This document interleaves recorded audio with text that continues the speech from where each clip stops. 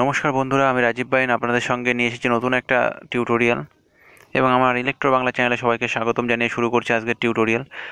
এখন অবধি যারা আমার চ্যানেলটি সাবস্ক্রাইব করেননি তারা জলদি সাবস্ক্রাইব করে ফেলুন। আমি এরকম ধরনের ভিডিও আপনাদের জন্য সবসময় নিয়ে আসতে চলেছি, আপনাদের প্রচুর হেল্প করবে। এবং যারা আমার ভিডিওটি লাইক কমেন্ট শেয়ার করবেন তাদের জন্য অসংখ্য ধন্যবাদ আমার তরফ থেকে, অসংখ্য থ্যাংক ইউ আমার চ্যানেলটিকে আগে বাড়িয়ে নেওয়ার জন্য এবং আমার সঙ্গে সহযোগিতা করার জন্য, আমার মনের জোর বাড়ানোর জন্য।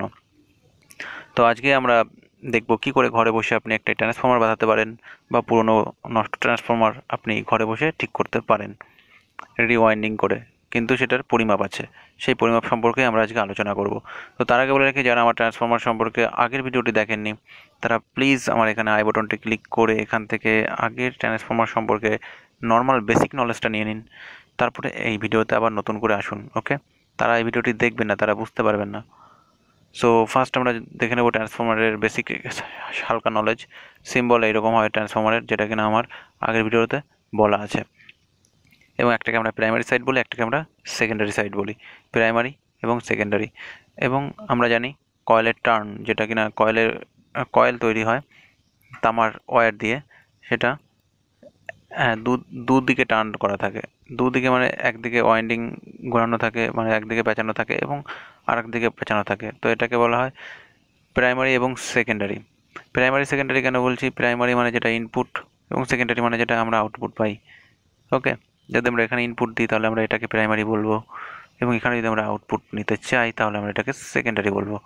তো আমি এখানে যে ছবিটা দেখিয়েছি সেখানে প্রাইমারি এটা এবং সেকেন্ডারি এটা, এবং এটা ভোল্টেজ স্টেপ আপ ট্রান্সফর্মারের ছবি, ওকে? কিন্তু আমরা স্টেপ আপ ট্রান্সফর্মার নিয়ে আজকে আলোচনা করবো না, স্টেপ ডাউন। এবং আমি বলে দিচ্ছি আমার ভিডিওটি প্রচুর বড় হতে চলেছে, যার জন্য আমি এটা তিনটে আলাদা আলাদা ভাগে ভাগ করেছি। সো আজকে শুধু জানবো ক্রস সেকশন এরিয়া সম্পর্কে, নেক্সট ভিডিওতে জানবো বাকি ফর্মুলা সম্বন্ধে, এবং তারপরে আরেকটা ভিডিওতে পুরো কমপ্লিটলি ডেসক্রিপশন পেয়ে যাবেন।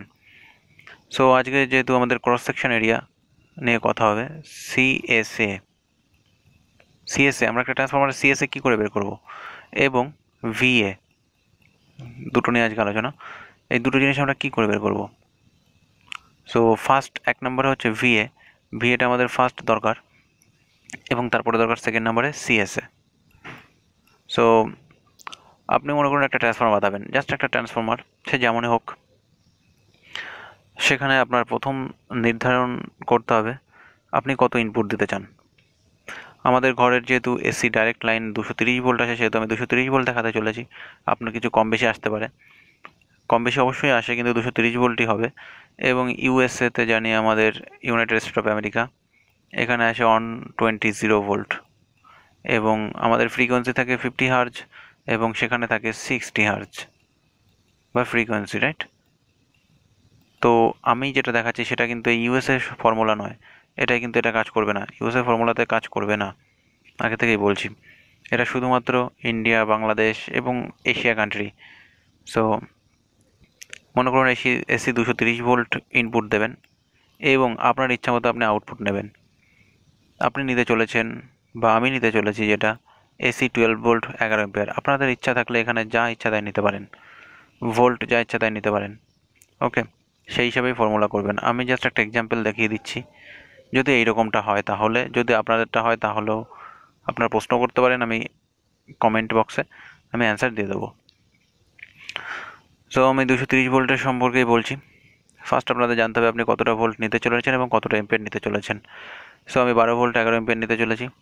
তাহলে আমাদের volt VA, volt into ampere সমান সমান ভিএ। এটা ভোল্ট এবং এটা ampere. So volt into ampere করে দিলেই হয়ে যাবে আমাদের ভিএ, বেরিয়ে যাবে। সো ফার্স্ট ভিএ বের করবো, 11 গুণ 12 সমান সমান কত হয়? 132। এটা হচ্ছে আমাদের ভিএ, বেরিয়ে গেল। সো যখনই ভিএটা বেরোবে তখনই আমরা একটা লিস্ট দেখব। 132 একটা লিস্ট, সরি, এখানে আছে। দেখুন এখানে ভিএ দিয়েছি, একটাই দিয়েছি, আর বাকিগুলোতে দিইনি। এখানে সিএস দিয়েছি, এখানে টার্ন দিয়েছি, এখানে এম্পিয়ার দিয়েছি, এবং এখানে এসডব্লিউজি দিয়েছি। এগুলো পরে দেখবো, বাট ফার্স্ট আমাদের ভিএতে আসছি। 132 ছিল, রাইট? সো আমাদের 125-এর উপরে, তাহলে আমাদের দেখতে পাবো 150-এর মধ্যে পড়ছে। সো আমাদের ভিএ 150 বেরিয়ে গেল। 132 যেখানে হয়েছে সেখানে আমরা 150 নিতে পারি, অ্যাপ্রক্সিমেট এটা নিতে পারি। এবং এই বরাবর দেখুন এখানে 1.75 এবং 5.6 আছে। এ দুটোকে আমাদের ফলো করতে হবে, এই লাইনে রয়েছে তাই জন্য। এখানে সেইভাবে ফর্মুলাটা তৈরি, এটা স্ট্যান্ডার্ড টেবিল থেকে নেওয়া, এটা আপনারা নেটে পেয়ে যাবেন। একটু হেরফের হবে, বাট এটা করলে, আমার এই ছবিটি নিলে আপনারা সাকসেস পাবেন। ওকে, সো 1.75 সিএসএ। এবার আমরা যাব সিএসএতে। আমাদের সিএসএ কত দরকার? 1.75। এখানে রাখলাম 1.75, এটা কিন্তু সিএসএ। সো আমাদের 132 ভিএ পেয়েছি। এবার আমরা সিএসএ কী করে সিলেক্ট করব? সিএসএ সিলেক্ট করতে গেলে 1.75 সিএসএ কেমন করে নিতে হবে? মনে করুন এখানে একটা ট্রান্সফরমারের ভিতরের প্লাস্টিকের কোডটা আছে, কোড নয়, এটা প্লাস্টিকের ওয়াইন্ডিং করে যেটার উপরে সেটা আছে, এবং এটার এই মাপটা মনে করুন আছে 3 ইঞ্চ। ওকে, আশা করি বুঝতে পারছেন, 3 ইঞ্চ। এবং এই প্রস্থ আছে মনে করুন 2 ইঞ্চ। ইঞ্চিটা আমি এখন কোটেশনের মধ্যে দিলাম, কোটেশন নয়, এটা ইঞ্চি পরিমাপের একক বা সিম্বল। তো 2 ইঞ্চ প্রস্থে এবং দৈর্ঘ্য আছে 3 ইঞ্চ। তো 3 ইন্টু 2, দৈর্ঘ্য ইন্টু প্রস্থ, 3 ইন্টু 2 মানে হচ্ছে 6 ইঞ্চ। তো এই 6 ইঞ্চটা হচ্ছে আমাদের সিএসএ। আশা করি বুঝলেন সিএসএ কাকে বলা হয়, ক্রস সেকশন এরিয়া। তো এটা হচ্ছে আমাদের ক্রস সেকশন এরিয়া, পুরো ক্লিয়ারলি বোঝা গেল। এটা হচ্ছে আমাদের এটার ক্রস সেকশন এরিয়া। তো আমাদের যেহেতু আমাদের এখানে বলা হয়েছে 1.75 সিএসএ লাগবে, 1.75 ক্রস সেকশন এরিয়া, তাহলে আমরা নেব এটাকে, আমরা এটা সিলেক্ট করব না। এবং এই ক্রস সেকশন এরিয়াটা কোথা থেকে পেয়েছি? এখান থেকে পেয়েছি। ক্রস সেকশন এরিয়া আমাদের 1.75 নিতে হবে। সো এটা থেকে পেয়েছি আমরা ক্রস সেকশন এরিয়া, রাইট? আর ওখান থেকে আমরা ক্রস সেকশন এরিয়া পেয়েছি, তাহলে আমাদের 1.75 ক্রস সেকশন এরিয়া করতেই হবে।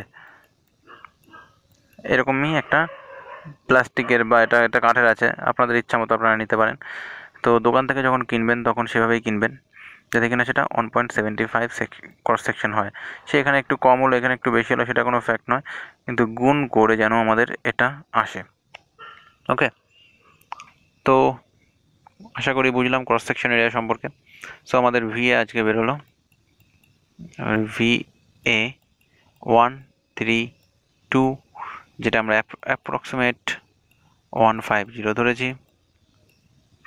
ওকে, এবং সিএসএ আমাদের আসলো 1.75 ইঞ্চ, রাইট? তো আজকের মতো এটুকুই। নেক্সট আমি এরপরে আরও ফর্মুলা নিয়ে আসছি, তো সেটার জন্য নেক্সট ভিডিও দেখতে হবে আপনাদের, এটা ভিডিওটা অনেক বড় হয়ে যাবে। ওকে, সো ধন্যবাদ আমার ভিডিওটি দেখার জন্য আর একবার, এবং সাবস্ক্রাইব করুন যদি আপনাদের ইচ্ছা হয় যারা করেননি, এবং লাইক কমেন্ট শেয়ার করুন, কোনো কমেন্ট থাকলে কমেন্ট করুন, আশা করি ভালো লাগবে। ধন্যবাদ।